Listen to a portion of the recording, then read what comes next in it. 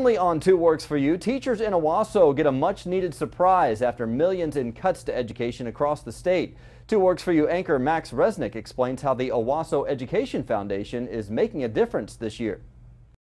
Here in Owasso, the public school system stares down budget shortfalls like school districts across the state. About $400,000 this year and maybe as much as $2.8 million next year. But for a moment today, the attention turned from cuts to grants.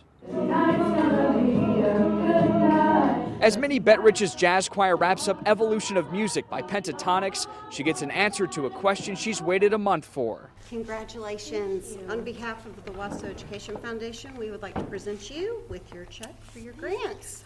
That $1,400 check allows the jazz choir to take their talents outside the building and perform at community functions. We are not able to purchase things like that, big ticket items for the kids, without the help of organizations like OEF.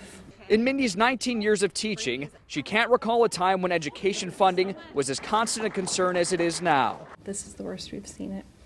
Down the hall, first-year art teacher Kay Bratcher faces that same uphill battle, but she too is in for a surprise, a $1,200 professional development grant. I'm really excited. I'm taking some drawing classes. All of it is online this summer. It'll just help me propel my students into the next phase. Kay and Minnie are just two of the 10 stops for the Owasso Education Foundation Friday, giving out nearly $45,000 and nearly $95,000 overall for the school year.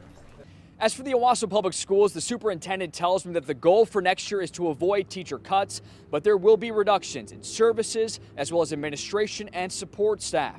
With so much at stake, Dr. Clark Ogilvie says everything has to be on the table. In Owasso, Max Resnick, Two Works for You.